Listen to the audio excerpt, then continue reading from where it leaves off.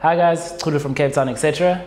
Anarchy, unrest, a modern day catastrophe. Worse than World War II. Really? Cape Town's current water crisis has us all shook. As we slip closer and closer to day zero, the city and its people go into survival mode. We look beyond the screaming headlines and coca conspiracy theories and asked actual water experts to break it down for us. So what do we know? 1. We consume over 600 million liters of water per day instead of the targeted 450 million liters per day. 2. Only 35% of people are using the prescribed 87 liters of water. 3. As of February 1st, the prescribed amount of water per person per day will be cut down to 50 liters.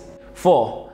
Dam levels are critically low, dropping at 1% every week. 5. If day zero happens, it will be on April 16th, but this is subject to change as it has been pushed back before. 6. The city will use groundwater, desalination, and recycling to meet demand. How did we get here? So there are two things that one has to talk about. That one thing is a drought. You have a meteorological drought, which is rainfall essentially, and then this can translate, but not necessarily have to, into hydrological drought, which is the amount of water that flows in the rivers, and that hydrological drought can translate into a water shortage, and then that one can translate into water crisis, as we have now. And essentially it's really a 1 in 1,000 coincidence of 3 drought years in a row where the water supply isn't able to meet the demand. Now the demand hasn't been particularly great. We've had a fairly stable demand over the last 15 to 17 years despite population growth because of very good planning. What we've had now is 3 seriously dry winters, and even that seriously dry is a matter of opinion because not everybody has had a dry winter in the Western Cape, but the water hasn't gone into the catchment areas, so we haven't had water in the dams. So every year we've used water out of the dams, probably be about half the dam's volume we use in a year, and then come winter that dam has to fill up again, and for 3 years it is not filled up. So we've been looking at a dwindling supply of water, and right now the dams go down by about 1 percentage point every week, and we're looking at 14, 15 weeks of water left. So when will it rain again? It's not like this that we'll have a permanent drought. We'll have that drought will get broken. We will have wetter years. We'll have years with a lot of rainfall. We just don't know when. Perhaps it will happen next year or in 2 years' time. Is the city's response too little, too late? Whether the city has left it too late is a good question then. Could they have anticipated this? They probably should have anticipated. They probably should have created scenarios that said, what if we have a 3rd year of drought? What they could have done is very tricky. From an economic perspective, I'm sure they were limited in their options. From a realistic point of view, their best option was to ask Cape Townians to use less water. I've got a funny feeling Cape Townians haven't done their bit. What does the city have to say?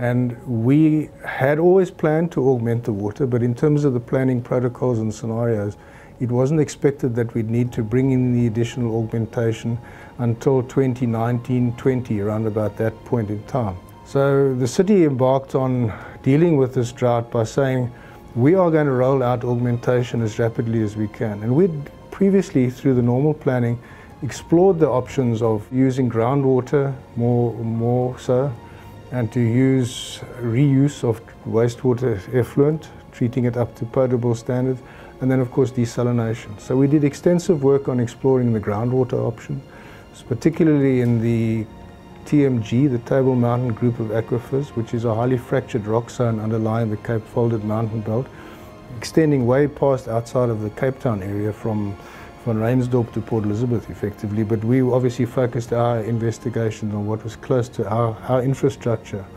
dams. And we are now drilling in those identified best areas to extract water from that aquifer, and that's part of the plan that we've accelerated. Where are we with desalination? Desalination is expensive. It's the most expensive of all those options. And we tried to implement some rapid application of desal, went out to tender, got feedback. In the process, realized we were getting in prices that were way over what we expected and way over, certainly high in excess of what our current costs of water. So it would mean a massive hike in tariffs that would be necessary to cover it. And we then got international expert opinion from the World Bank, from various other sources locally as well. And their recommendations were that nowhere in the world had ever been achieved to accelerate large-scale desal effectively. You would get companies saying, yes, we can build it in that time. You give the tender out based on a time scale, and as you get into it, you realize they're slipping and they're never going to make it, but you can't cancel it. So we chose not to go ahead with all of those. We've gone ahead with some of them, and we're still looking at the impact of how rapidly we're going to get the water out of the Cape Flats aquifer and take decisions on the rest of the desal options. What we're rather going to do is roll out longer-term desalination plans and design plants that can be built over a long 18-24-month period that can give us up to 100-150 megaliter a day options, but instead of trying to accelerate them in the short term. Why haven't residents responded positively? And I think because in survival mode, your first instinct is to look after yourself. So people are saying, well, I'm not really going to panic. I'm going to keep using the water I have to use because that's the way my lifestyle is suited and that's what I need. Some people obviously have taken it very, very seriously. They've installed water tanks, they've looked at boreholes, they've looked at cutting down their water usage. And of course, many of us are recycling our water. We're taking our grey water, we're flushing it down the toilet, we're looking very carefully at how we use water.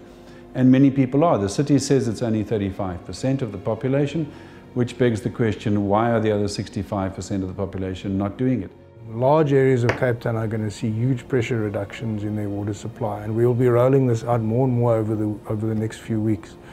And in that way, obviously trying to depress the demand as much as possible. We will not be moving to what's called water shedding, where you physically shut the taps off, if you like, or the valves off into a supply area, because we know from experience internationally that you don't end up saving water. You more often will, the average is that you end up wasting more water than you hope to save.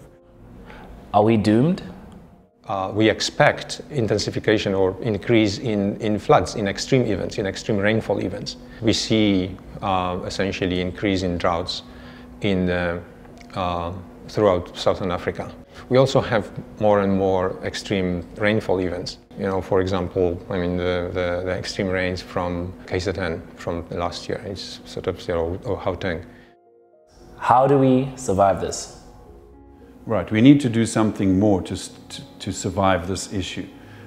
We're still wasting too much water. We're still putting a lot of water down our toilets, down the drain that shouldn't be going there.